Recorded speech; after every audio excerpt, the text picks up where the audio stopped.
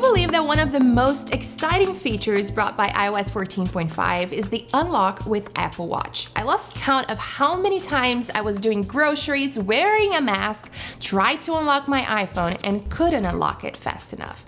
It always took a while until I was asked to insert my password, and I'm pretty sure that something like that happened to you as well, which is frustrating.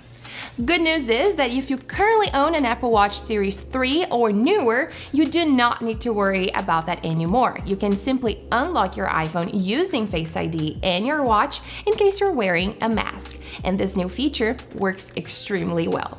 The only thing you need to do is make sure that both your iPhone and watch are updated with iOS 14.5 and watchOS 7.4 or later. Then go to Settings, Face ID and Password, and enable your Apple Watch. Make sure that your Apple Watch is on your wrist, nearby, unlocked, and protected by a password, and also make sure that both your iPhone and watch have Wi-Fi and Bluetooth turned on.